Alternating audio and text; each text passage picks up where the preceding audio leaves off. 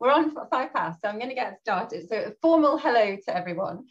Welcome to today's Gothic Women panel on Gothic Motherhood.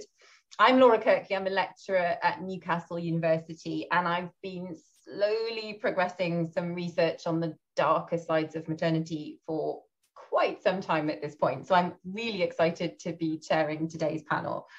I'm joined by other members of the Gothic Women team, Deborah Russell from York University, there she is waving, Daniel Cook from Dundee University, Anna Mercer from Cardiff University, and our indispensable BARS-funded events fellow, Lauren Nixon, who has just popped our code of conduct in the chat. So just do check that out.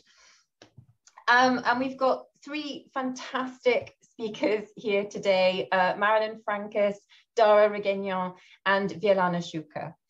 I will introduce them in a lot more detail at the moment, in a moment, but just before we get going, I've got a few quick requests. Firstly, if you're in the audience, could you please ensure that unless you're asking a question, your microphone and your camera are switched off? That's just to avoid any unnecessary disruption and to keep the Zoom connection as stable as possible. During the papers, the Gothic Women team will keep their cameras switched on so that the speakers don't have that slightly unnerving experience of just talking to a blank wall. Although we will also switch off if we think the connection's affected.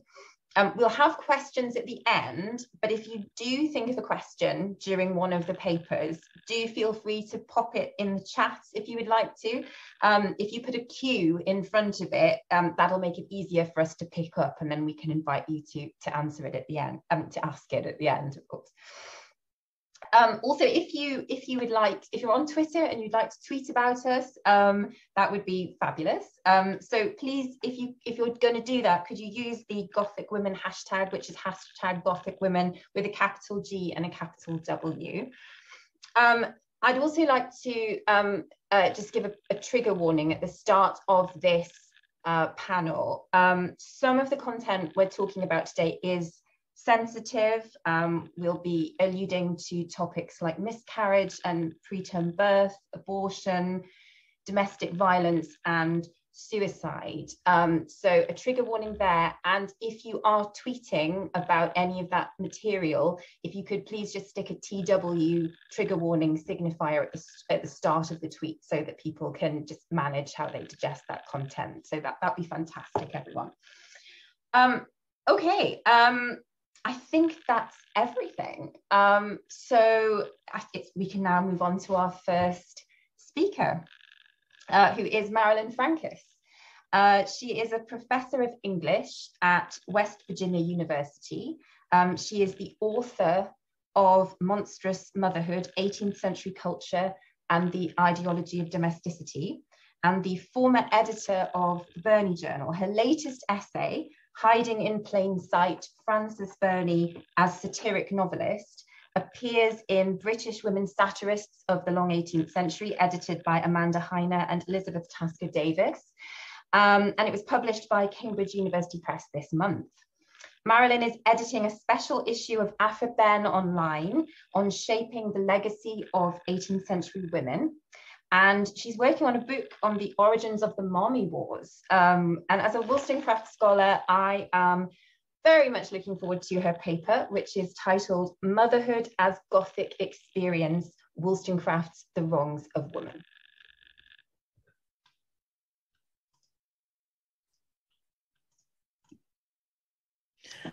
Thank you.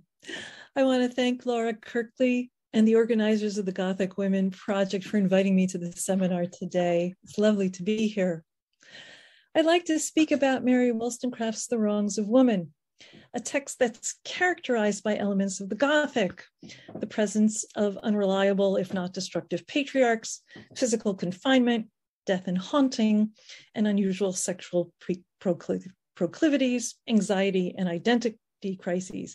I'm telling you my premises here because the Gothic's a very expansive mode.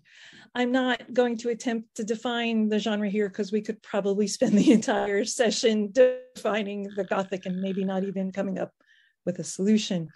I recognize that there are other elements of the Gothic afoot, like supernatural, subversion, and horror, but I figured we would start there. What's striking to me is the degree to which the wrongs of woman is saturated with Gothic elements. For not only Maria, the protagonist, undergoes Gothic experience, but almost every woman does. And almost every woman in the wrongs of woman is a mother. This maternal world is a world of spousal abuse, adultery, men raping and impregnating servants, infanticide, attempts to turn wives into prostitutes, and the madhouse. By presenting the Gothic as typical and inescapable, as normative, Wollstonecraft is not only criticizing a legal and social system that denies women marital, legal, and economic rights, but she's exposing the Gothic as a genre and a form of popular entertainment. And I recognize that this might be heresy in this forum, but please bear with me.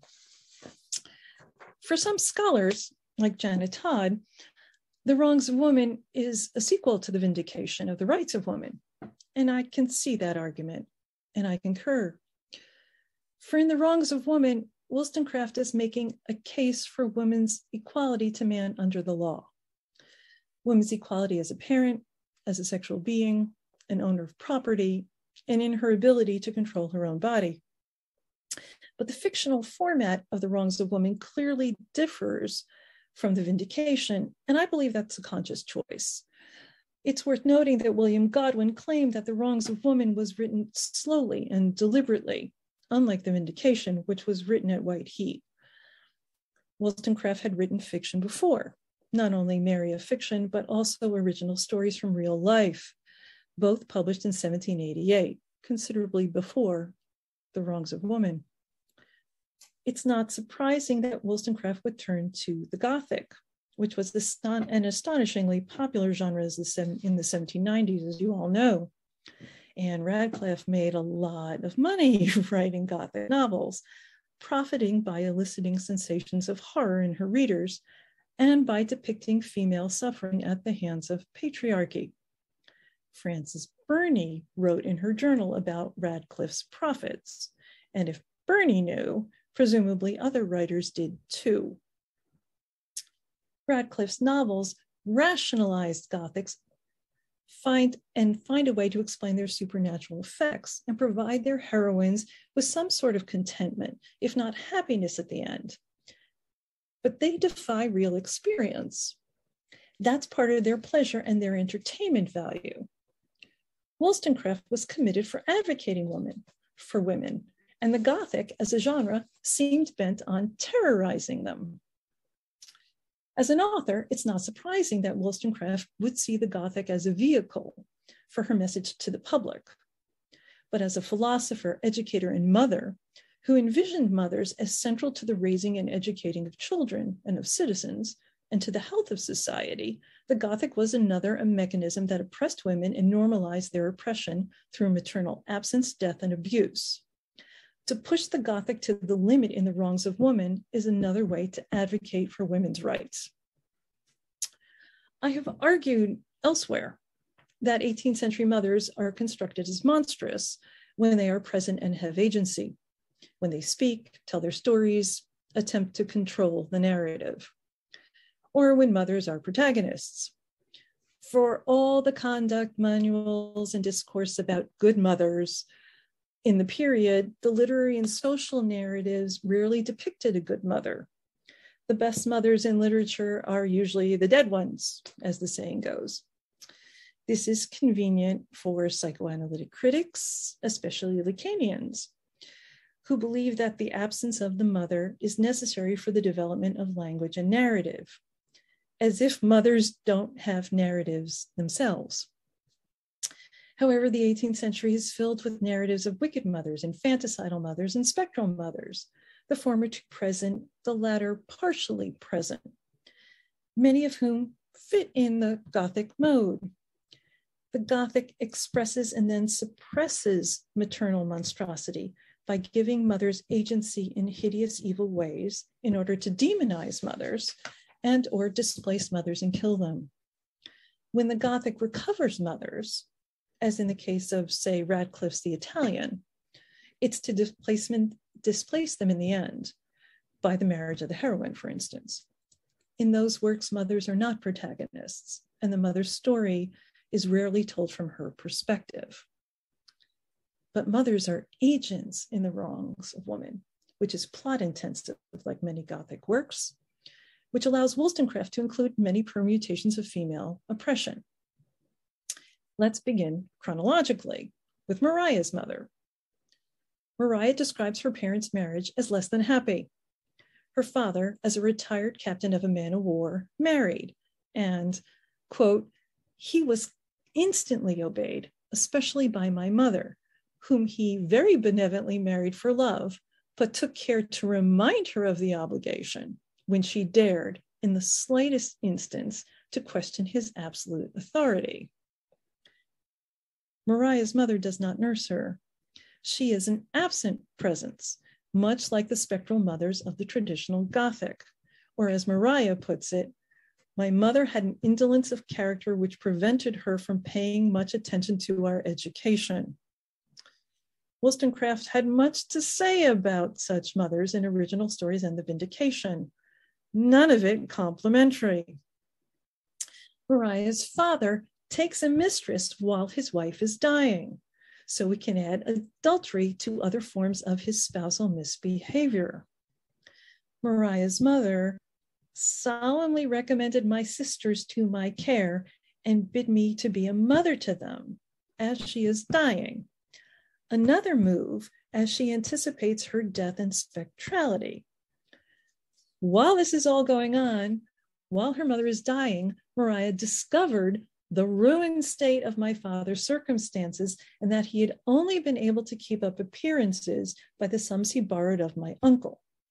So, chronologically, we start with emotional abuse, adultery, patriarchal incompetence, maternal death, and spectralization. I submit to you that this is kind of the baseline for the Gothic, and it's a way to contain maternal power and authority. It's also worth noting that Maria's father's mistress is an artful kind of upper servant in the house who attracted his attention. So Maria is suggesting that the servant is preying on the father, but it's not clear whether the father is preying on the servant. Maria also notices that while her father's mistress is pregnant, the mistress is also trying to seduce her younger brother. It's Gothic. So there are shades of incest and deceit here as well. Maria's comment about all of this is quite telling. By allowing women but one way of rising in the world, the fostering of libertinism of men, society makes monsters of them. And then their ignoble vices are brought forward as proof of inferiority of intellect. The inequality of the sexes, the inability of women to have equal access to education and opportunity, this is all shades of the Vindication, leads to monstrosity, vice, sexual deviance, all markers of the Gothic, and all sanctioned by patriarchal law, if not generated by patriarchal law. On to Maria. Maria's narrative has plenty of markers of the Gothic, including her imprisonment in a madhouse by her husband. And there are shades of womb and tomb in that madhouse, as prisons are. Plenty of unreliable patriarchs, including her father, her elder brother, and of course her husband. Death of her mother, one of her sisters, and eventually her child, and haunting. Maria's written narrative is compensation for her absence, for the absence of her daughter, and a sign of her displacement. She is haunted by the loss of her infant while she is incarcerated. The very beginning of the text says her infant's image was continually floating on Maria's sight. And she feels that absence physically since they are separated while she is still nursing. Maria is also anticipating that her daughter will be haunted by her loss, that she will be a spectral mother, which is why Mariah writes her text to instruct her daughter, much like the educational manuals of the 18th century, like Sarah Pennington's An Unfortunate Mother's Advice to Her Absent Daughters from 1767, or the text that Mrs. Mason leaves behind for the girls that she mentors in Wollstonecraft's original stories. This was a common trope in the 18th century. When Mariah learns that her daughter is dead, she's haunted by the fact that she could not save her daughter, for no one would care for her daughter the way she would, and that her text is now useless.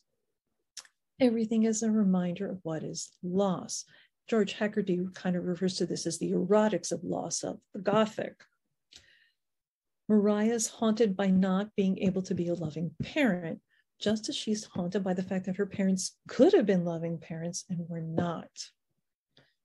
This ongoing spectralization of Mariah is caused by men, as they fail to meet her needs and police and attempt to contain her actions. The few men who do not attempt to control Mariah, her uncle in Darnford, have a way of disappearing.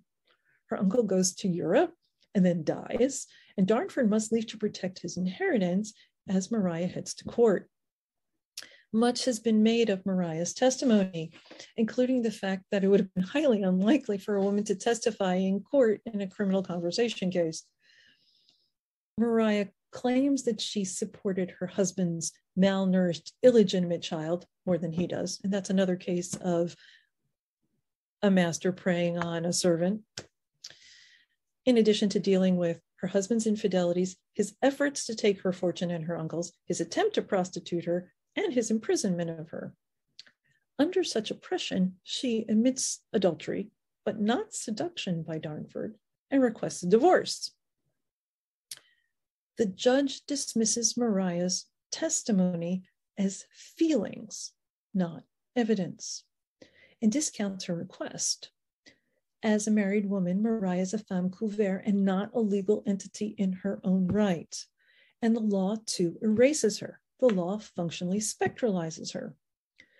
The judge reasserts that erasure by claiming that, quote, if women were allowed to plead their feelings as an excuse or palliation of infidelity, it was opening a floodgate for immorality.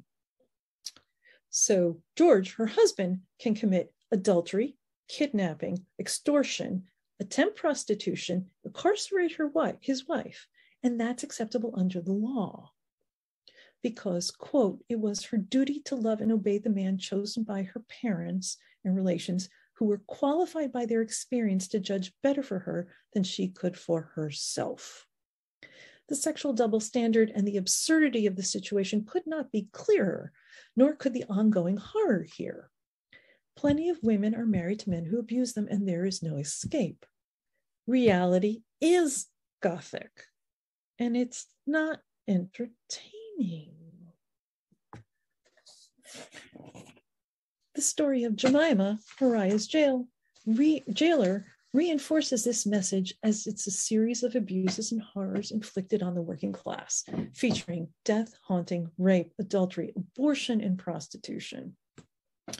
Mariah's mother, a servant, is seduced by another servant, and she dies 9 days after Jemima's born.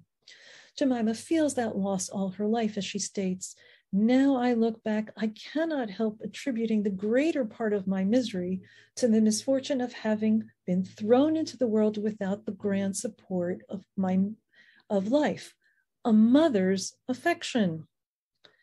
Jemima is haunted by maternal loss, as she is subjected to wicked stepmother narrative when her father marries, and she's asked to act as her stepsister's servant. Jemima is then sent out to apprentice, and she is repeatedly raped by her employer. When Jemima becomes pregnant, she's ejected by the lady of the house, who blames her for her situation, given a potion to induce abortion, which works. Her employers refuse to give her a good character, so she's forced to beg and eventually drifts into prostitution. The horrors of prostitution are relieved when she becomes a mistress, for then she has time to read and learn. But when her lover dies, she's back on the streets, and she admits to be cut off from human converse now, when I had been taught to relish it, was to wander a ghost among the living. She feels spectralized. Jemima gets work as a washerwoman. She becomes a Gothic agent when she convinces a tradesman to abandon a girl in his house who he impregnated. So once again, we have another situation of an employer preying on a servant. The pregnant girl commits suicide, and Jemima is haunted by her. She refuses to stay with the tradesman. Jemima becomes injured. She's confined to a hospital where doctors experiment on the poor who cannot leave. That's a Gothic horror. From there, she becomes a thief, sentenced to a workhouse, and eventually ends up in the position in the madhouse. While Jemima is not a biological mother, it's not clear whether that abortifacient affected her permanently. For seemingly, she doesn't become pregnant while she's a sex worker. She's a nurturer, as witnessed by her behavior to Maria and Darnford. She's haunted by her mother, sensitized to mothers, as evidenced in her horror by the suicide of the tradesman's mistress. And her problems tend to be caused by men, irresponsible patriarchs. Her father, her employer, and a working world largely defined by men that doesn't provide job opportunities for women to earn a reasonable living other than in prostitution. Her confinements in the hospital and the workhouse may not be purely Gothic incarnations, but she bristles against them. So when she concludes her story by saying, "Whoever acknowledged me to be a fellow creature," Jemima feels that she's barely perceived to be human.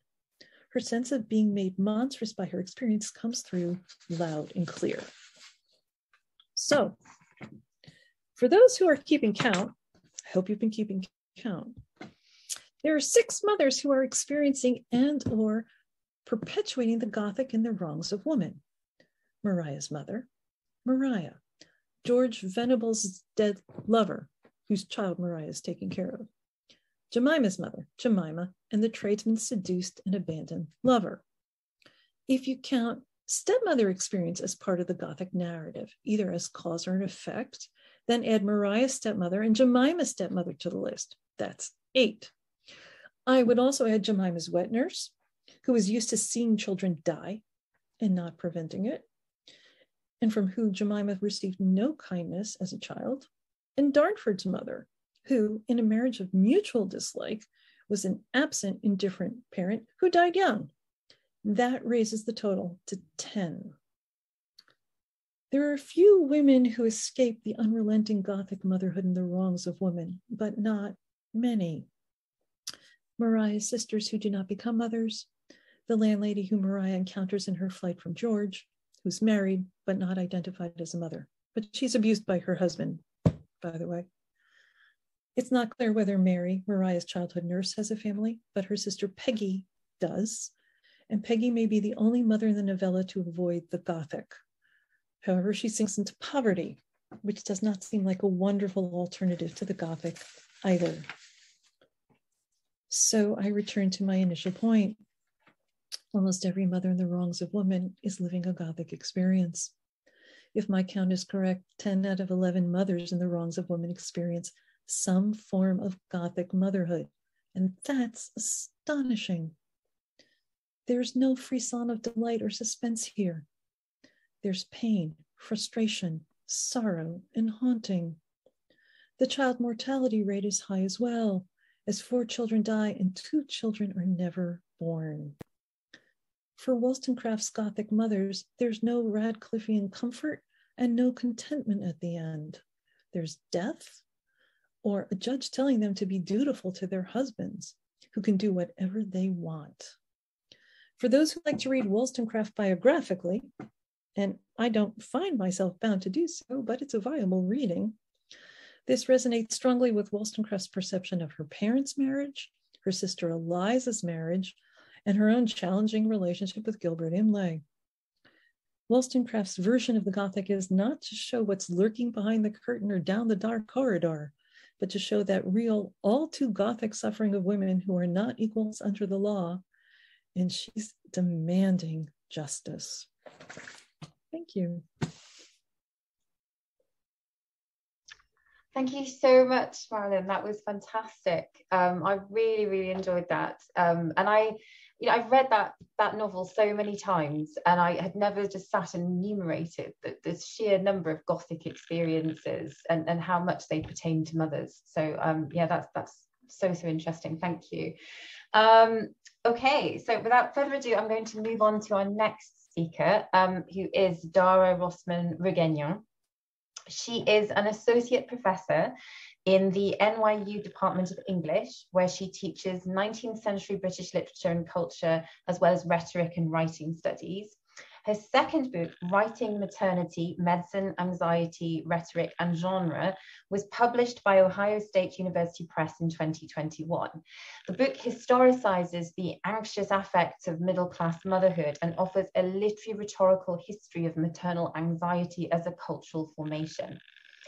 Dara is also published on writing fellows programs, writing pedagogy and children's literature, and she's currently at work on her next project, Vulnerable Rhetorics, which is a study of how elite women's claims of gendered, classed and racialized vulnerability underwrote and justified imperial expansion in the late 19th century British Empire. Her paper today is also delightfully Wollstonecrafty, and it's titled Mariah, an Experiment in Rhetorical Motherhood. Thank you, Laura, for the introduction, and Deborah for the invitation, and just the whole Gothic Women team for putting this together. I'm really enjoying it already. I'm very excited at the way Marilyn's thinking and mine sort of intersects and diverges from one another's.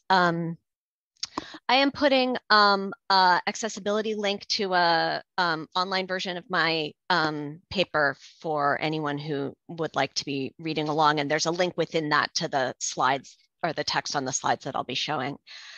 I wanted to start with a land acknowledgement. I'm speaking to you from New York City, which is located on Lenape-Hooking, the ancestral homelands of the Lenape people. I want to recognize the continued significance of these lands for Lenape nations past and present, and at this moment want to honor that community, the ancestors, and past, present, and emerging Lenape leaders. New York City has the largest urban Indigenous population in the United States.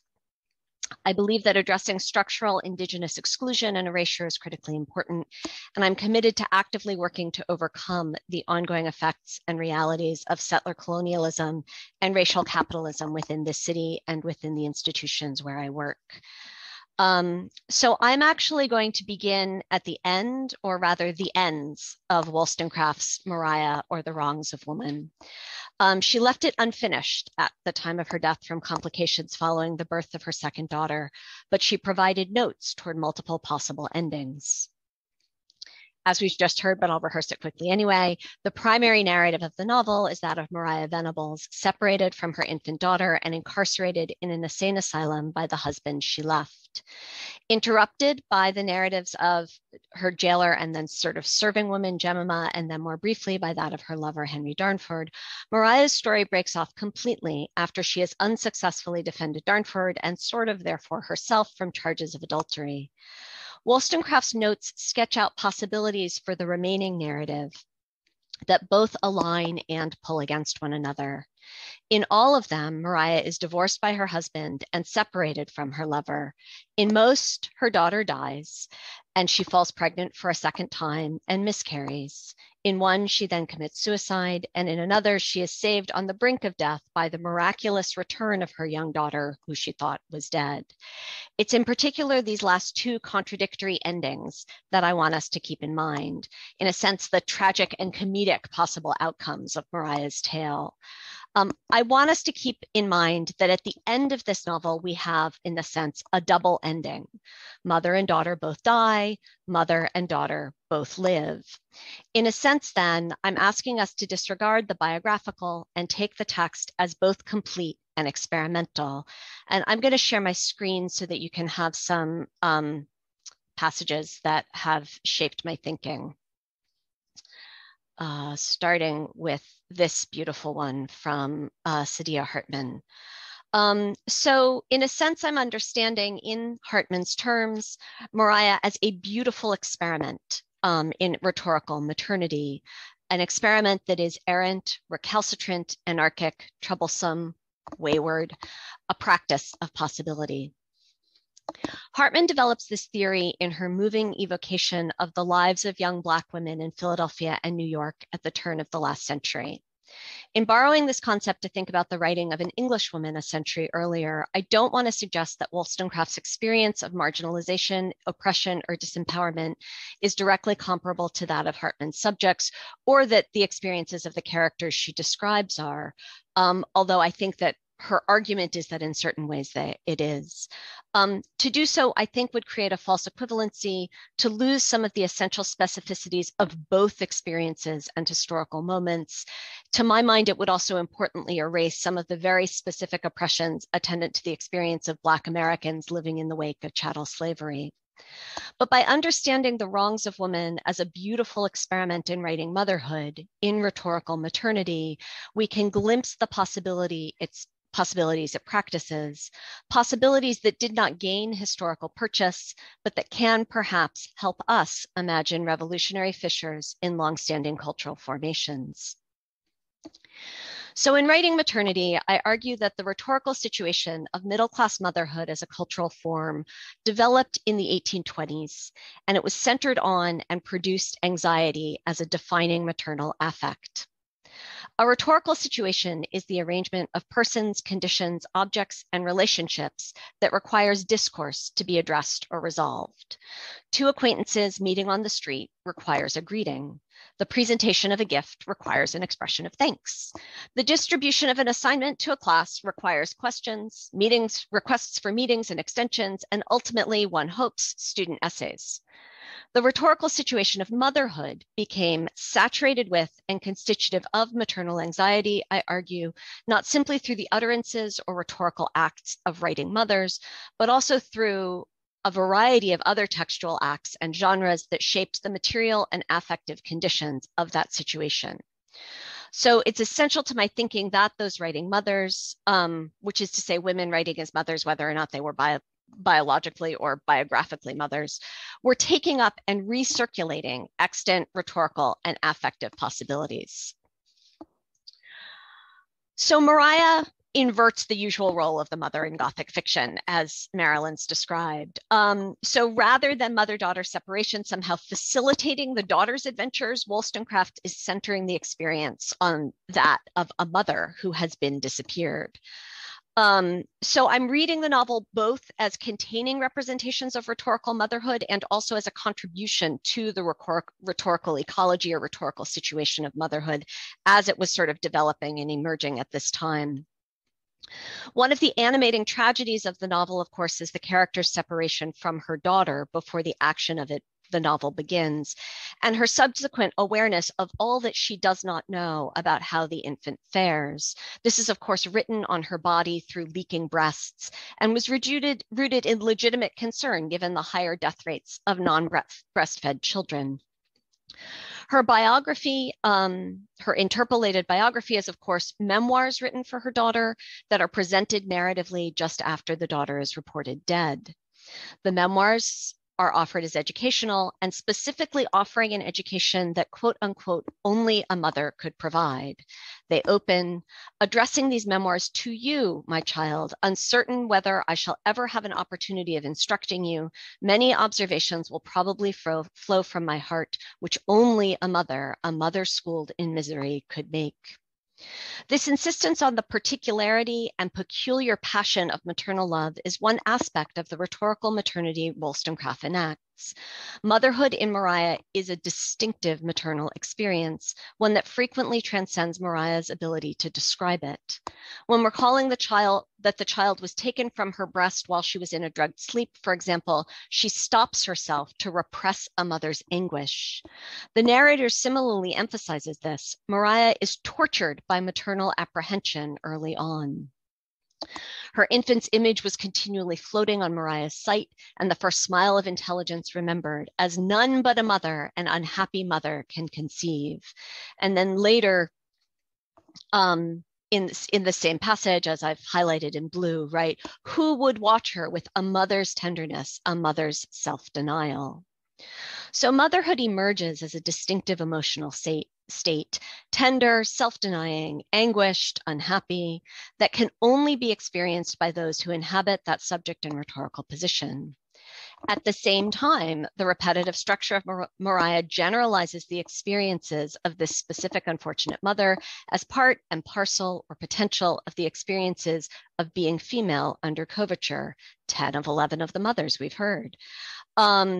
So these stories and the repetition of this story, in a sense, reinforces Wollstonecraft's critique of the situation of women and extends it across classes.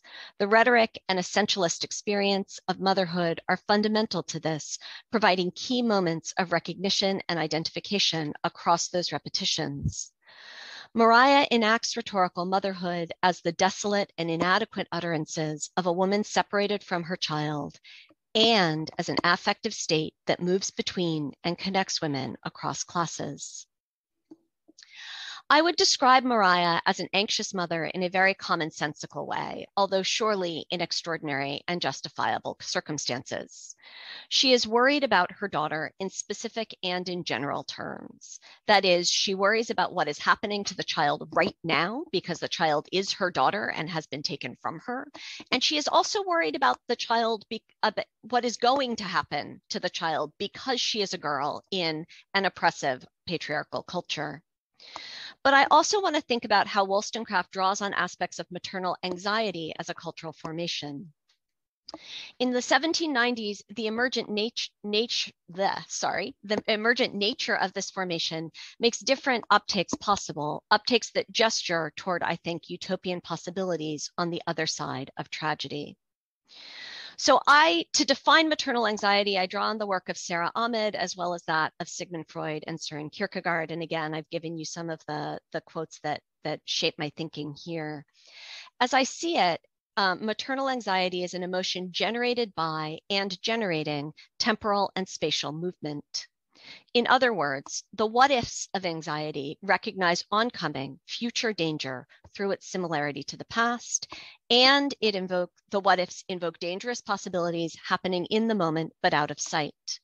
Maternal subjects are then constituted as paying attention, as it were, in all directions at once, to the symptom that might or might not be a sign of a deadly illness, to the tendency that might develop into a vice in adulthood, to what is going on just out of sight in the nursery or the schoolroom.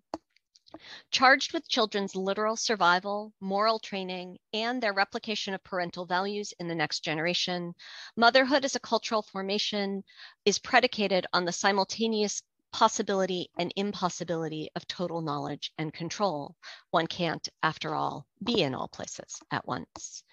By separating Maria from her daughter and simultaneously envisioning that separation as permanent and temporary, the novel is a rhetorical experiment in the possibilities of anxious maternal subjectivity.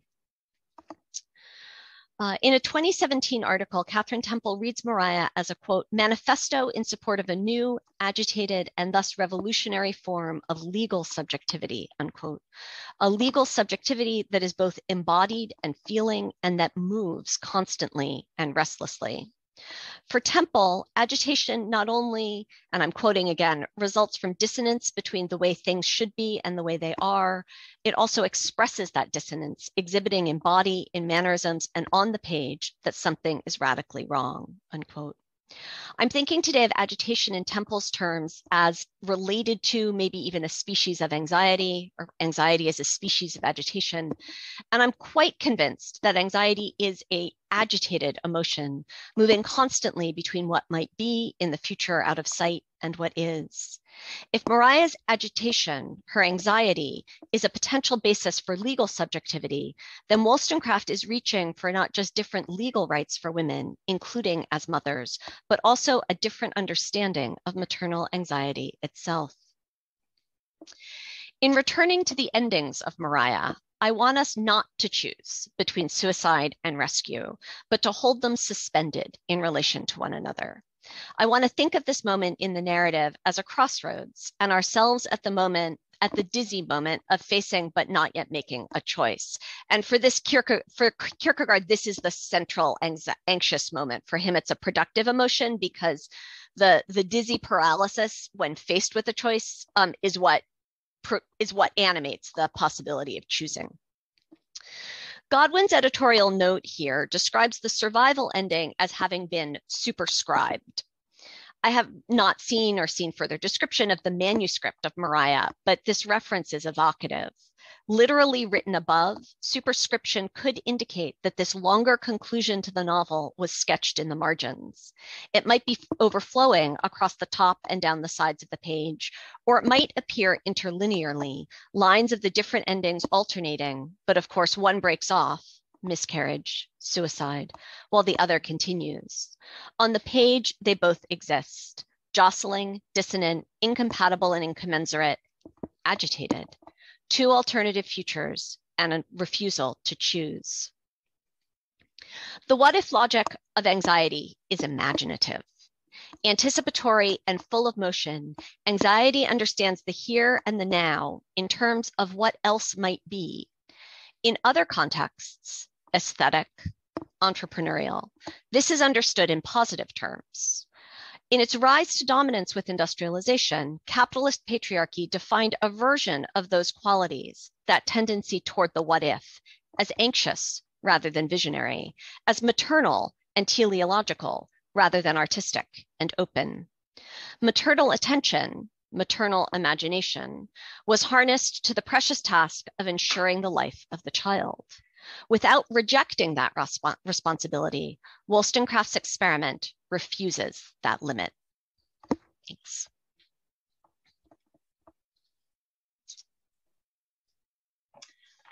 Thank you so much, Dara. That was fantastic. I'm going to be thinking about those ideas for such a long time. And yeah, you can see you're getting your well-deserved applause there. So yeah, that was amazing. I thought it was fantastic. So we're changing direction now in a very exciting way with our final speaker, Wielana Szuker. She recently completed her doctoral degree at the University of Toronto's Department of Cell and Systems Biology, where she applied genomics methods to study the biological mechanisms of uterine contraction initiation and labour timing. She also holds a master's degree in medical history and humanities from the University of York, where her thesis was supervised by Gothic women co-organiser Deborah Russell. Her article, Nursed Under His Own Eye, Co-Nursing Fathers and the Spectacle of Breastfeeding in the British Romantic Period, will appear in 18th century fiction later this year. Wielana's research interests broadly lie in the health and science humanities fields, with a particular focus on how science, medicine, and literature perspectives collectively shaped perceptions of so-called normal births, as well as birth timing complications and related maternal guilt narratives from the 18th century to our current historical moment. Her paper today is titled Cruel Confinements, Gothic Mothers and Early Labours in the Romantic Period. Thank you, Laura, and thank you, Deborah, for the invitation. I'm absolutely delighted to have the opportunity to speak on this panel. Before I begin, just a quick reminder about the content of my presentation.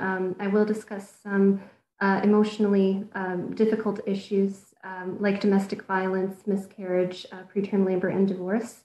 I recognize that this is sensitive subject matter, and for any attendees who feel they might want to sit out this presentation, I'll just take a moment now to share my slides and give you the opportunity to do so if you so choose.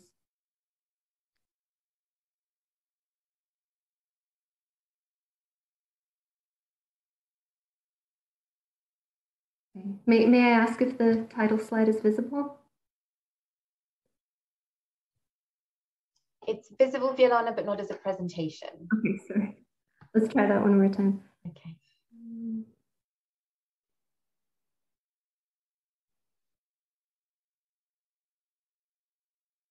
Okay. And now? Now it's perfect. Brilliant. Brilliant. Thank you. All right. I would like to first turn to a late 18th century, I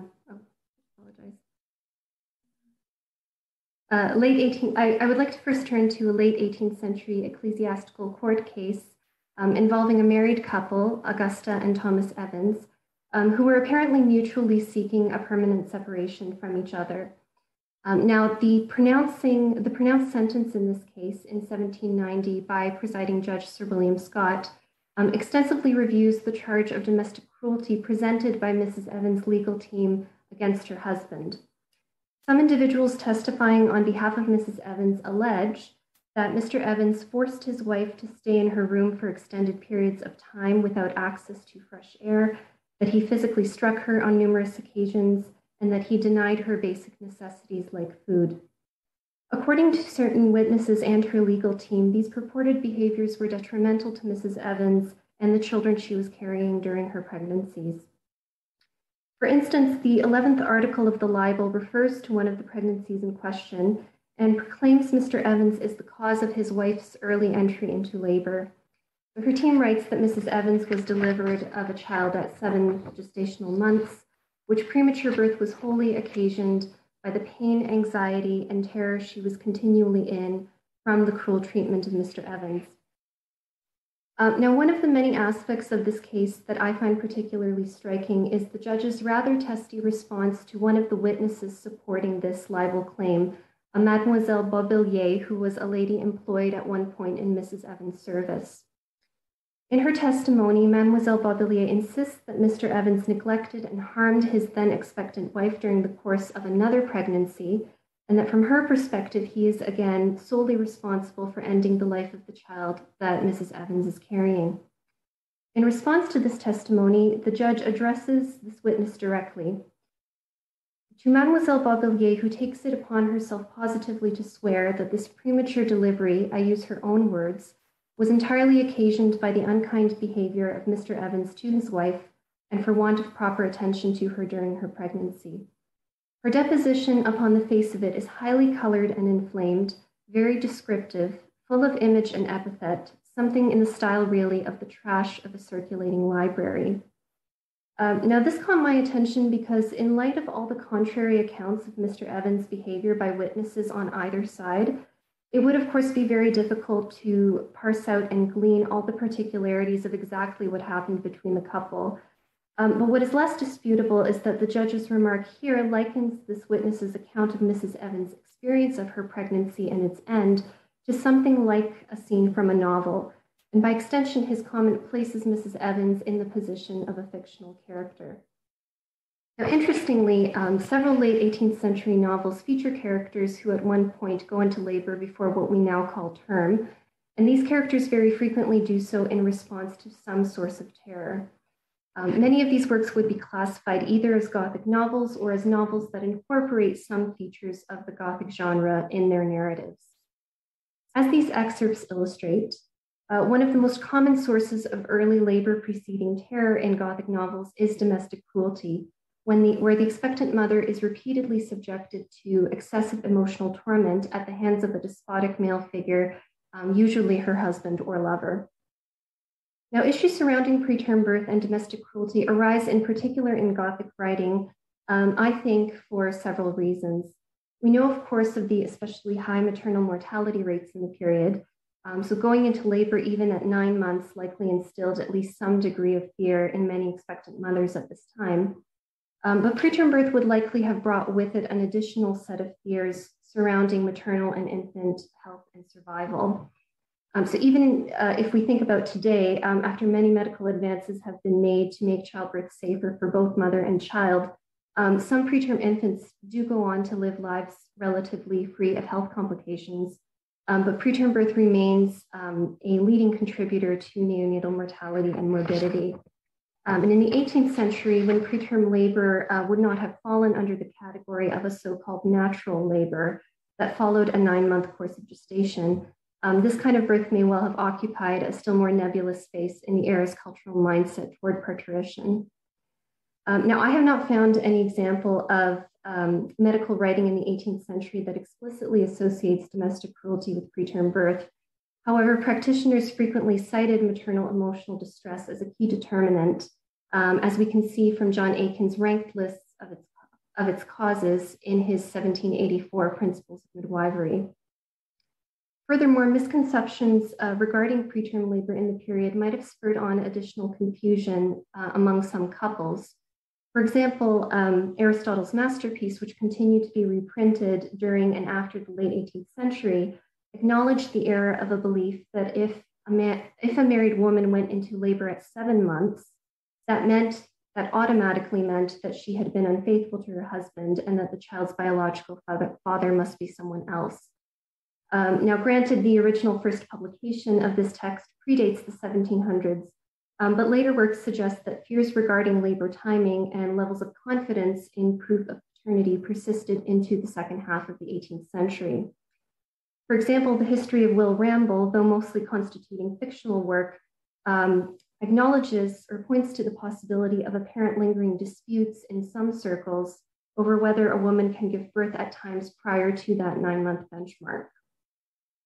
The notion that preterm birth might signify illegitimacy might well have raised concerns, obviously regarding the fidelity of the mother, as well as potential concerns regarding the inheritance rights of that child. So collectively, these fears surrounding preterm birth at this time, again, the potential for very temporally overlaid birth and death of the infant, marital contention, questionable origins of preterm children and associated inheritance legalities would make the Gothic novel a fitting literary medium for representations of such considered unnatural labors. With this in mind, I will devote the remainder of my presentation to a Romantic period work that intricately interrogates some, not all, but some of these issues through the figure of the laboring and especially the prematurely laboring mother. This work, Melissa and Marcia, is the first novel of lesser-known author Elizabeth Hervey, which appears to have been published by William Lane of Minerva Press in 1788. And I hope to show that the portrayal of the figure of the Gothic mother in Hervey's text not only calls attention to the prevalence of domestic cruelty and to the question of what women in particular consequently inherit, but also, like many of the more illustrious writers in the succeeding decade, complicates perceptions of how the Gothic is and how it should be read. Now, I'll just mention now a spoiler alert that it is inevitable. I will have to divulge many of the key events in this novel. Hervey's work sets a Gothic tone at the outset, in part through the narrative surrounding the birth experiences of the titular Melissa's and Marcia's mother, Mrs. Bumble. Hervey writes that soon after her marriage, Mrs. Bumble lay in of a son. This event gave her husband so much pleasure that for a short time he behaved to her with some attention. He was, however, relapsing fast into his old style when she was taken ill and died in childbed of twin daughters. He was a little shocked at her untimely end, especially when he reflected on his tyrannical conduct towards her. So here the narrative implies that domestic cruelty plays a direct role in the mother's illness, and her subsequent or perhaps consequent death in childbirth appears to stem in part from the neglect or a lack of proper attention from Mr. Bumble to his wife, and from his relapse into his old tyrannical style. So Hervey begins with Mrs. Bumble's Gothic end during childbirth, but this event, as it's described, goes on to bear striking parallels to the labors later undergone by her daughter Melissa. Now, fully appreciating these parallels requires first turning to a passage in the second volume where Hervey uses the most recognizable Gothic novel elements. So it is at this point that we encounter the requisite castle and subterraneous passage. Now, I will provide a little more background information here. So at this point, the twins have grown into young women and Melissa is married. And Melissa's husband, Lord Westland, has been trying from the beginning of their marriage to financially and emotionally provide for his wife. But he's hurt and frustrated with the lifestyle that she is leading. Melissa openly mocks him in public. She shows no interest in getting to know his friends or members of his social circle. She spends money frivolously and contracts debts. She holds secret meetings with a libertine, and she associates with individuals who continually encourage her to continue living this way of life. So after numerous pleas to Melissa to ask her to change her ways, Lord Westland is at his wit's end, and his behavior, which to this point has been tender and benevolent, takes a turn for the tyrannical when he takes her against her will to a castle in remote family-owned grounds far from home. It is in this Gothic pile of building that he intends to keep Melissa from the corrupt influence of her social circle until she agrees to change her ways. Now, while her husband leaves her there with a few servants, the narrative for the first time begins to venture into the territory of possible supernatural events. Melissa believes she sees messages traced out in the snow around the castle. She later sits down to a meal and finds a letter addressed to her in her boiled egg. She begins to hear apparent noises behind the tapestry in her room, and she increasingly grows more and more terrified that the castle is haunted. Now, the reader eventually discovers that an entirely rational explanation accounts for these events. One of the servants, it turns out, has been fawning over Melissa, and he has written these messages and used the secret passageways of the castles to access her room and hide behind the tapestry. And Melissa's husband arrives when he hears of all these goings-on. She pretends to her husband that she has repented of her past actions. The servant is discovered and gently reprimanded, and Melissa goes home and secretly returns to her former way of life. Now, in the third volume, long after her imprisonment in the castle, Melissa gives birth to her first child. When Melissa becomes ill, her husband, alarmed, hurried her to town where she was prematurely delivered of a daughter. Though the Earl had passionately wished for a son, he was too delicate to let Melissa see his disappointment, and his tenderness never appeared so amiable as on this occasion. Unlike Mrs. Bumble's labor experience, here a very, very clear and distinct separation is made between Melissa's first labor and her husband's tyrannical behavior when he takes her to the castle. And really the castle incident, at that point, the reader is really steered to empathize more with her husband than with her. Like Melissa's father, Lord Westland especially desires a son, but unlike Mr. Bumble, Melissa's husband treats his wife with tenderness and does have great affection for both her and her child. Despite the ongoing tumultuous nature of their marriage, Lord Westland continues to try to be supportive to her. In the final volume, however, Melissa meets and decides to run away with her husband's brother, Clifford Westland, and goes on to give birth a second time under very different circumstances. Clifford is seldom at home. He pays her no attentions and is wholly indifferent to her. In his company, she becomes emotionally crippled and prematurely gives birth a second time. After their child is born, Clifford seldom visits her, ignores his child, and Hervey goes on to write, soon Melissa was left quite alone and often destitute of many necessaries, which either Clifford could not or would not procure her. So at this point, Melissa is no longer in the castle. She's no longer in that site of imprisonment that so frequents Gothic novels. Nevertheless, this second labor is the moment that Melissa becomes a Gothic mother. She's trapped by that repeated seldom of her husband, that neglect and emotional abuse of her child's father, and she inherits a fate very similar to that of her mother. Now, Hervey's transition of her heroine from the Gothic castle setting to motherhood and then to Gothic motherhood and domestic life seems almost as if to express that encounters with castles pale in comparison in terms of their potential to harm women with the greater dangers that they actually represent. So in so doing, her work draws attention to the ways in which the Gothic novel can and should be read.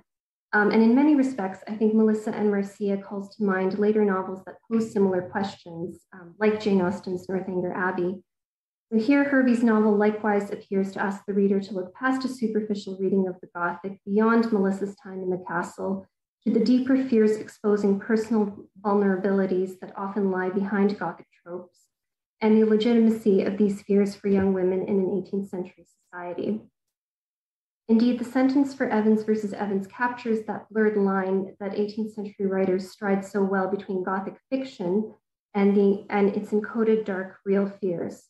If nothing else, the case proves that the Gothic mother is not restricted to the confines of the fictional page.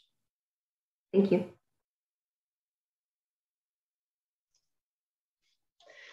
Thank you so much, Philana. That was absolutely fascinating. I've never come across a lot of that material, and it was just so interesting. And I can see real resonances actually with the papers on Mariah. So I'd like to invite questions now to all of our speakers. If the speakers would like to turn their cameras on, that's what I meant. Turn their cameras on again so everyone can see their faces. And if you'd like to ask a question, you could either raise your little electronic hand or if you would like, pop it in the chat with a Q in front of it. I might, just while we're waiting for people to do that, abuse my position as chair and just ask one question to the whole panel. One of the resonances that I saw between all of the papers really was the tension between a sense that Gothic experience is real for mothers, that what looks like Gothic, sort of an overblown Gothic excess, or what we might read as a kind of excessive Gothic, sort of unduly dark, fantastical experience, is represented by Wollstonecraft and indeed by poor Mrs. Was it Mrs. Evans, Augusta Evans, in the trial at the beginning of Violana's paper as real, you know, as a real and terrifying experience. The tension between that and the notion of Gothic as entertainment, as what is it, the trash of a circulating library.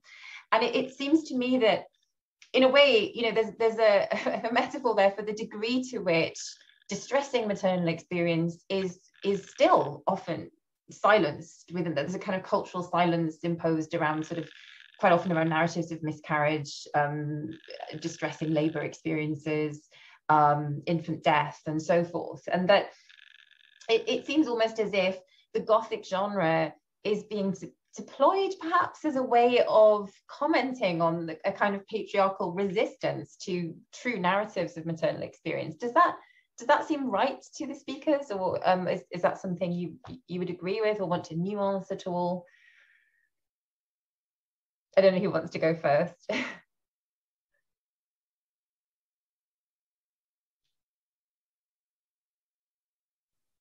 I guess I can begin.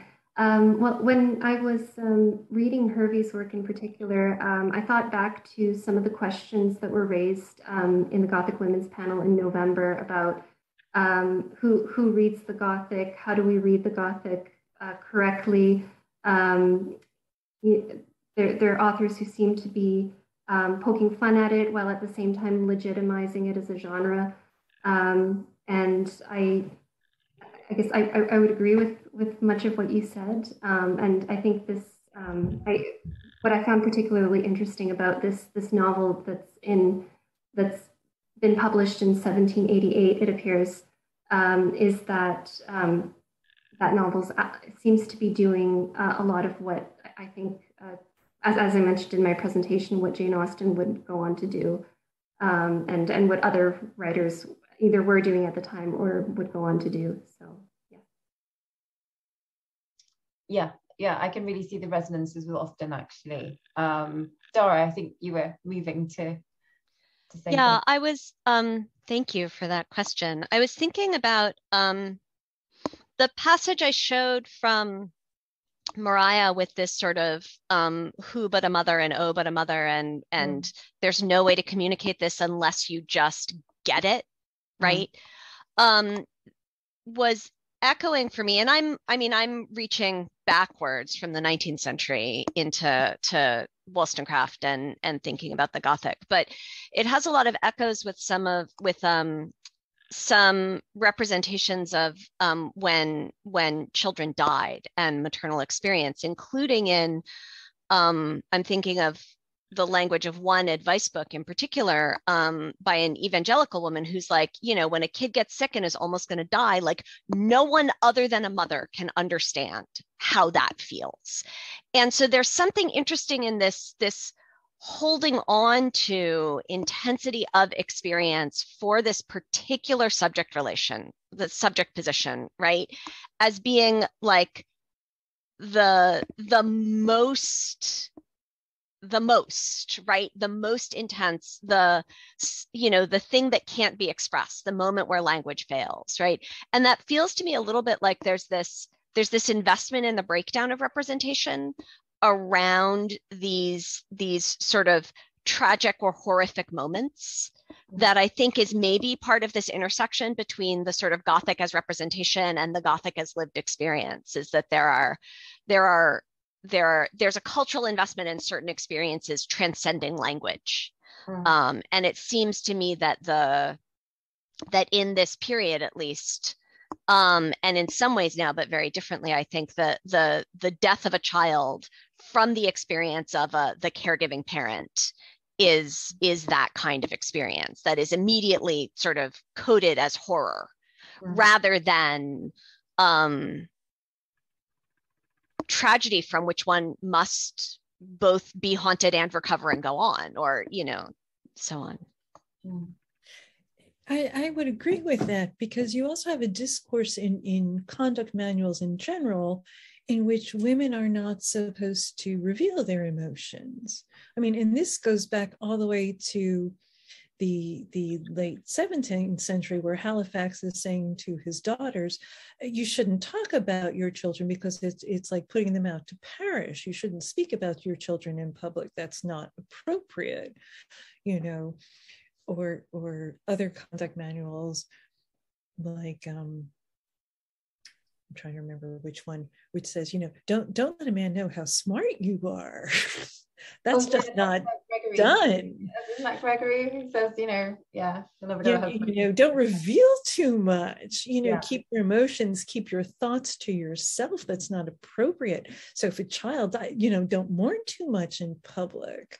Those things are not to be confided, which again gets back to the issue about women's narratives, and particularly mothers' narratives. So I agree completely with your talk about maternal rhetorics and how one gets them out there and how often they're so suppressed. And then the notion that, well, they can be entertainment when they're so excessive. And quite frankly, I think we still see that today. It's the mother who commits a fanticide when she's lost it completely and she has no help. That's the one that makes the front pages. And it's not the everyday wear and tear and stress that mothers, particularly under COVID, well, now you're hearing about it, but still it's a good question, Laura. Thank you. I mean, there seems to be a real, that sense that when an emotion becomes so excessive, as everyone said, really, that it becomes implausible, in the sense that those who are outside the experience are going, surely it's not that bad, surely it's not that dark, and that is the very moment that representation is both enabled and oh, sorry, I think someone has their camera, their microphone on. Okay, stop. Okay, I can see another question from Lynn Barron. Lynn, if you'd like to unmute yourself and ask your question, that would be great. Hi. Hi there. 3 wonderful presentations. Great. Thank you so much. Marilyn Francis, your work has been important to me in my own research. I'd like to address something to bring our Wollstonecraft and bring our Gothic theories more forward, and have each of the presenters address this. My research is more about current representations of the maternal Gothic and in a feminist way. And I'd like to talk about the darkness of motherhood being very openly acknowledged right now in various forums, not just in literature, but as in art and film, and about how the pandemic, our global pandemic, has influenced this because of lockdown confinements of the maternal experience. And so I'd like to hear from the presenters about that issue.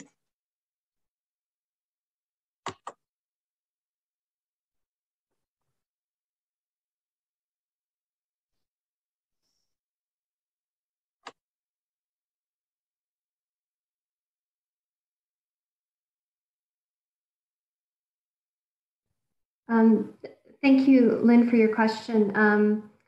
It's interesting that you bring up the pandemic and motherhood. I mentioned in my presentation that one of the common terrors associated with premature labor is domestic cruelty. Another one is smallpox. There seems to be a wealth of medical literature that from the 18th century that acknowledges that that I guess what we would now consider infections, viral infections, particularly smallpox, can induce premature labor. And I'm sure you and other attendees have seen in the papers that with the lockdowns came very contrary accounts of what COVID-19 was doing to premature labor rates. Like I remember during this time, literally every week, the New York Times would publish a story that contradicted the story they would publish the week before.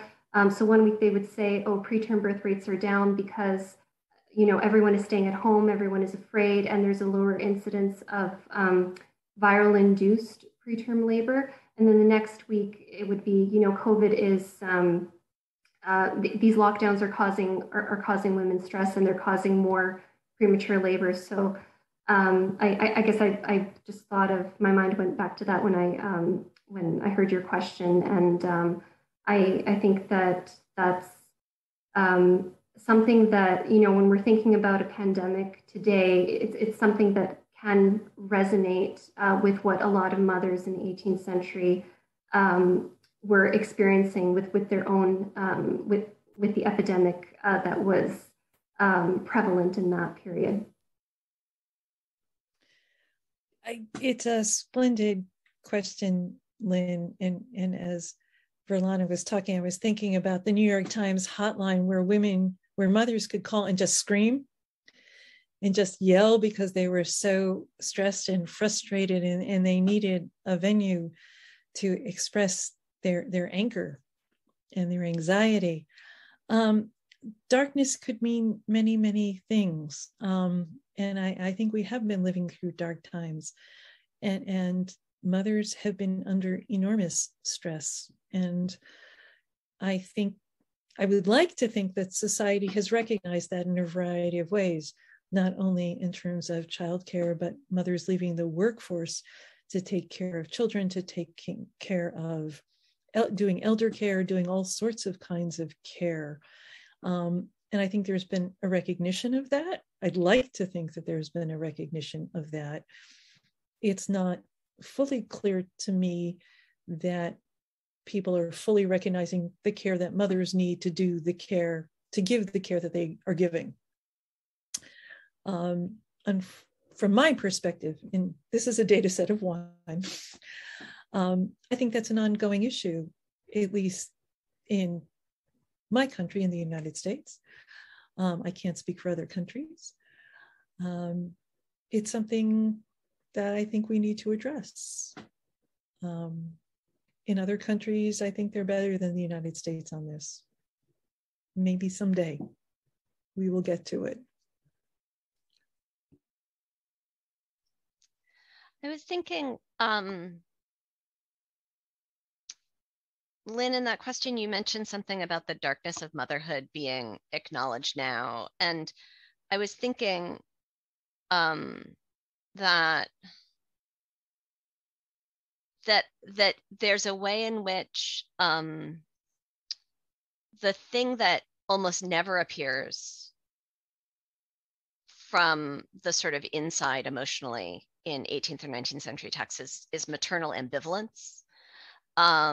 So that's a version of like what Wollstonecraft is critiquing, these like passive mothers who can't deal with their kids, right? Clearly they're ambivalent, but that there's a way in which that emotion, which is not neutral, is actually also very intense, nonetheless gets coded as a kind of neutral and therefore like narratively uninteresting state of being. And I feel as though in some of in more contemporary representations of motherhood, including in sort of contemporary Gothic, that becomes a kind of new and rich fodder. The notion that maternal ambivalence is a sort of category of being and part of the range of emotions of this that are associated with this subject position. I think actually that's probably dropped away with the pandemic as other things and more obviously heightened states have gotten more attention. But I'm thinking about that, this isn't an example of the Gothic, but the Maggie Gyllenhaal movie that she directed is one piece of that, I think, or one example, I mean. You're referring to the movie about the academic where the job and childcare are in conflict? Is The Lost Daughter? Yes, yeah. That one, yeah. Well, I don't know. I guess I would suggest a claim for Defoe's mothers, like Moll and Roxana, seem to have maternal ambivalence. Fair, good point. Okay.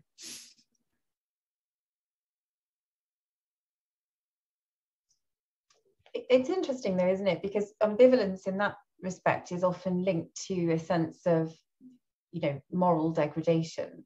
That there is, I can't think of an attempt to legitimate maternal ambivalence in 18th century texts, to inhabit that space and see it as a kind of, even Wollstonecraft, much as I love her, there's something quite essentialist about the way she depicts the ideal as a kind of embrace of an instinctive maternal feeling. And even now we have a tendency to pathologize maternal ambivalence, I think, rather than connecting it with social states like confinement, and the shrinking of experience, perhaps frustration, rising levels of domestic abuse, I think, have sometimes been connected with the onset of maternity.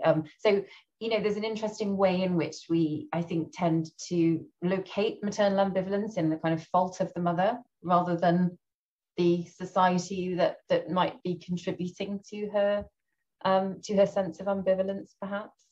I think certainly Defoe's tendency to have Moll sort of, it's like you have to keep track of the children. They just kind of keep disappearing. There's so many of them, and she very rarely appears to experience emotion on that front, which is its own peculiar piece of narration. But so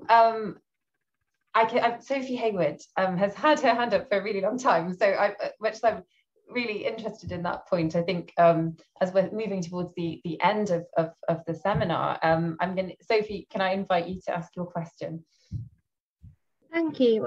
I really enjoyed all those papers, especially because I've recently had a baby, so I feel like it's quite prescient, the idea of maternal ambivalence. But something that particularly struck me was Marilyn talking about the womb-like nature of the prison. It was a passing comment, but it reminded me of Matthew Lewis in The Monk and his description of the catacombs as like a womb, and how Angela Carter in The Bloody Chamber, the way she describes these labyrinthine passages are very womb-like. And there's this association of pregnancy or the womb or maternity in general with death. And I find that juxtaposition significant because something that is giving life is often used in these dead end metaphors, like the dead end of the prison or of being stuck in a catacomb. And I wondered if you had any thoughts on why something that's essentially about giving life has become so intertwined with death, and if this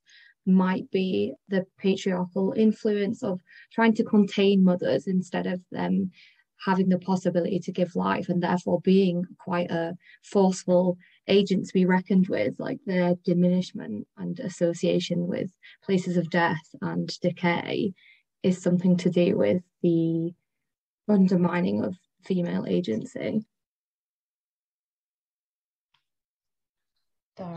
I just think about the danger of childbirth. Right. So it feels to me as though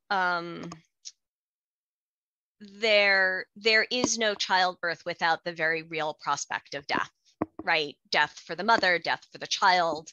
The difficulties and the possibilities and the fragility of that moment, and the way life and death are utterly connected in that moment, I think makes it actually feel to me as though wombs maybe make perfect sense as death metaphors, even at the same time, and maybe also because it seems so shocking or jarring. But it actually feels to me as though there's that with the medicalization of childbirth, there's actually been part of the progressivist narrative, part of the advances of medical science have been to distance childbirth from death conceptually as well as practically. And so there's something really interesting about thinking about and trying to imagine oneself back into those moments when they were much closer, right? When you know, a relative or close friend's pregnancy is like both a cause for celebration and this moment of like, okay, like we don't know what's going to happen. Things could go hard. This is natural and women die. This is natural and babies die, right? So I feel like there's something really interestingly both light and dark in thinking about that.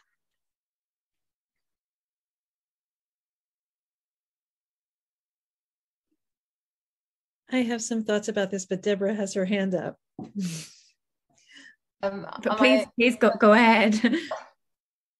Oh, no. I've already spoken. You should chime in here. No, I had another question for everybody. So if it's more on this, then do go for it. Okay, then. I was thinking of womb and tomb, not only for the reasons that Dara's just commented on, but part of it is that giving birth is a very powerful thing, and it's a thing that women do and men don't. And that's very simple and very obvious, but the desire to control women's body is a considerable thing. But it was these prisons as containment places are often dark and gloomy and constructed as womb-like spaces, but because they're often spaces of death, they have that tomb-like connotation as well. In the early 18th century, tomb and womb was a common rhyme in Augustan poetry. I believe it's Ellen Pollock who writes about this. And for the Augustans, and you see this in texts like Pope's Dunciad and Swift, you know, the overproduction is a dangerous thing. You know, quantity seems to threaten them in terms of quality. You see this in the Dunciad with dullness and the overproduction of literature.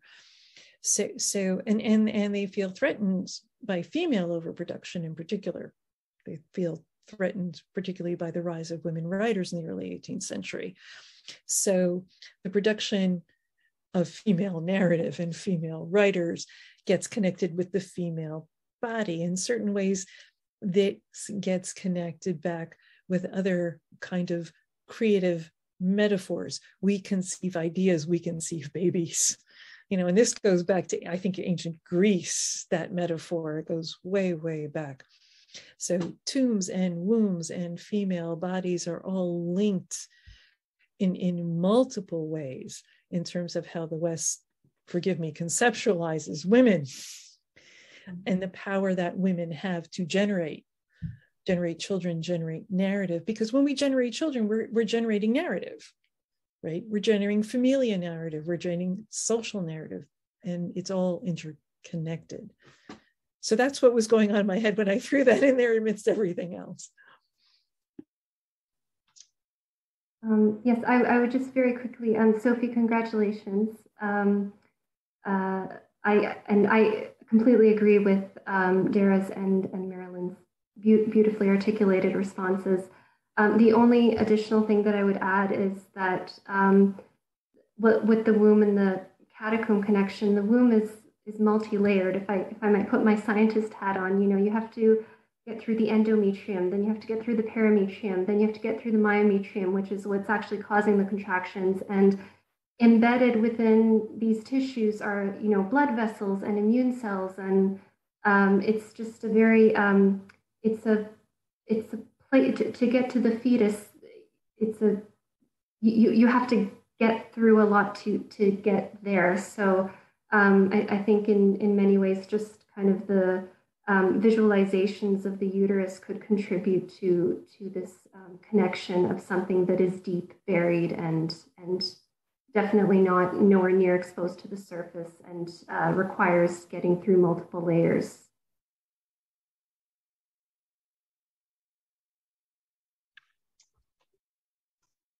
Deborah, do you want to ask your question now? We're coming up to the end of the seminar, but I'm sure we can have one more. Sorry, yes, abusing my privileges.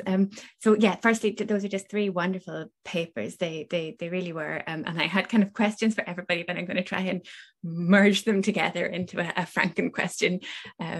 So yes, what I was thinking about female inheritances of suffering. It might kind of lead out of that last question, that kind of twist on the Gothic tradition of being obsessed with what is inherited, but the idea of kind of parallel experiences that mothers and daughters keep having in the Gothic, and the idea that to be a woman is to be suffering. I think it's Sophia Lee's The Recess. She says, "Are you still alive and suffering?" Those two things just go together for a woman.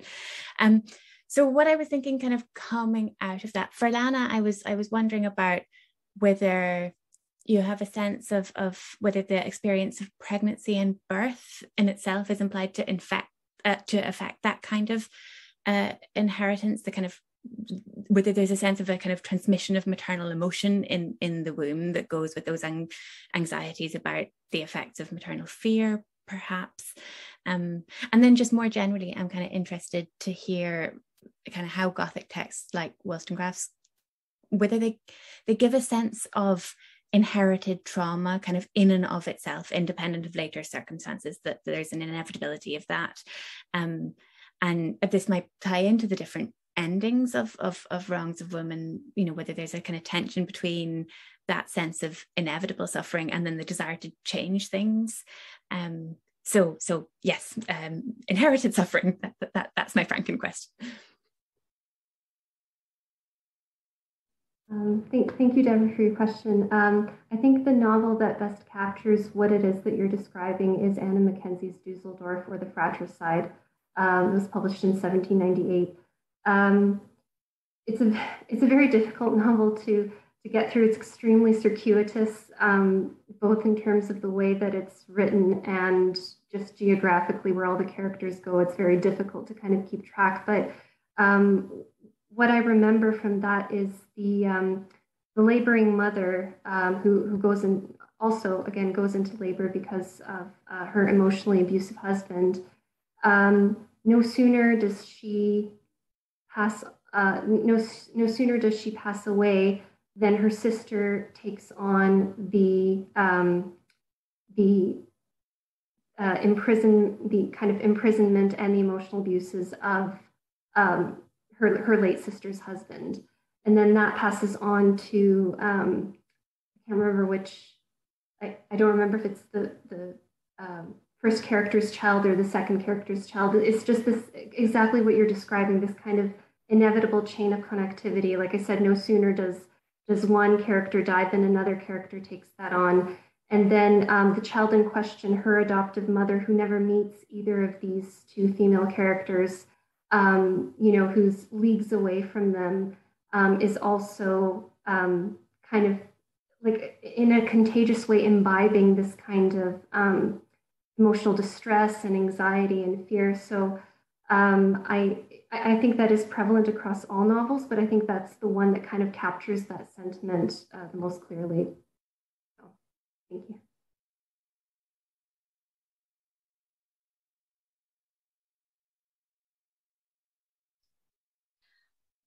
I was thinking, Deborah, in relation to that question, I was thinking of Emily Bronte's Wuthering Heights, which I think I think that's the project of that novel, is to think through that question and to think about the mechanisms and possibilities both of inherited trauma and its disruption. I think of that novel as in part sort of enacting on a kind of extended scale one of the sort of epilogal gestures of that really start to dominate realist fiction, but maybe almost fiction in the mid-Victorian period, which is that you can't conclude the novel just with a marriage. You have to conclude the novel with both a marriage and babies. So you get this kind of promise or reassurance that like the disruptions and the traumas that have occupied the narrative and animated the narrative aren't going to continue, right? So Jane Eyre can't conclude until not only are Jane and Rochester married, but she puts his son into his arms for the first time, and that kind of thing. And Wuthering Heights in part, I think, is doesn't end with babies, but does sort of have this sense that there has to be a real sort of exorcism, almost an exorcising of the trauma in order to start over or move beyond whatever that kind of almost like temporally carceral, like that repetition compulsion that's happening with the trauma, with the inherited trauma. Yes, I think that's right. And I think Heathcliff is forcing the inherited trauma in that novel. It strikes me in The Wrongs of Women, you know, Maria is writing this narrative to her daughter to try to prevent the inherited trauma. You know, I'm telling you this narrative, my dear daughter, so you don't make these mistakes. It's trying to foreclose the repetition of the narrative to avoid the inherited trauma. And I think many of those teaching narratives from mothers to daughters were attempting to do that, you know, learn from my experience. That doesn't mean that those daughters wouldn't make mistakes of their own. Every generation tends to make mistakes of its own, but try not to make mine, or try to learn from mine if you can. Yeah.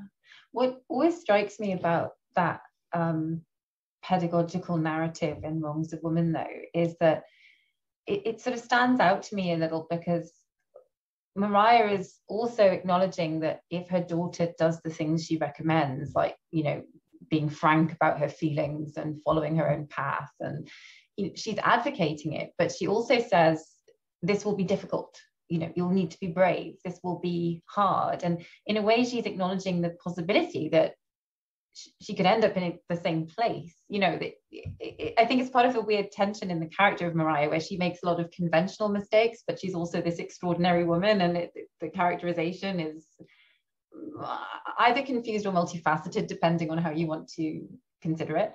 But there seems to be the sense that if she molds the daughter according to the sort of more revolutionary manifestation of Maria, who kind of, you know, abjures her marriage vows and insists on her right to be a mother outside of marriage, for instance, that if her daughter follows that path, there's equal potential for a Gothic ending. It's like the confinement is everywhere, you know. That's always sort of, yeah, I never quite know how I feel about that particular narrative. I agree, and the problem still is the law's not on their side. Until you can change the law, it's still an uphill battle. Yeah. I think that's the problem. You know, Lynn just pointed out we must also acknowledge that Mary Shelley herself told her own maternal story of the Gothic in response to her mother Mary, which I think, that's a very important reading of Frankenstein, I think. Violana, did you have, I'm conscious I interrupted what might potentially have been a contribution to that? Yes, no worries. I just, someone brought up Mary Shelley, so I had to. Well, this has been a fascinating discussion where we're coming past the time of the end of the seminar, for which I take full responsibility as chair, but this has been fantastic. So I would really like to thank our speakers again, Marilyn Franklis, Dara Regagnon, and Violana Schuker, 3 fantastic papers, and they've given me so much to think about, and I'm sure everybody else here. So thank you very much again. I'm going to end the seminar shortly, but thank you all also for coming. Thank you for the questions and the contributions in the chat. You know, everybody's attendance always really makes these seminars such a fulfilling experience. So we're looking forward to seeing you at the next one, which is our next event is Queer Gothic on Monday, the 23rd of May, with speakers William Brewer, Ardell Heffler-Thomas and Evan Hales-Gledhill. The Eventbrite's up, so if you'd like to head on over and sign up straight away, you can do that right after the seminar. But we'll keep reminding you on Twitter as well, and you can see that Lauren's just popped the Eventbrite in the chat there for your convenience. So if anyone wants to sign up to that now, that would be great. Let's get the ball rolling, and we'll look forward to seeing you in May. Thank you. Thank you so much. Bye, everyone.